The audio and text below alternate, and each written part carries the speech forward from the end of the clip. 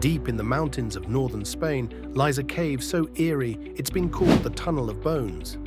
Inside remains of 12 Neanderthals, men, women, and children scattered, broken, and burned. But what happened here was no accident. This is El Sidrón Cave, a haunting window into life and death 50,000 years ago. Archaeologists discovered over 2,000 Neanderthal bone fragments, many marked by cutting, cracking, and burning. Were they victims of violence, starvation, or something darker?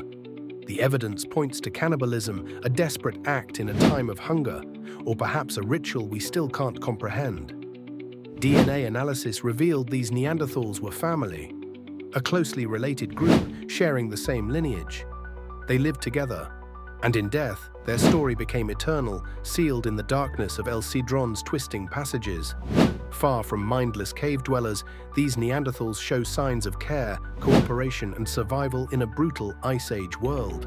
The Tunnel of Bones at El Sidrón reminds us our ancient cousins were not so different after all. If you love uncovering the mysteries of humanity's distant past, subscribe to Imperium Eternal, where history's oldest secrets rise again from the shadows.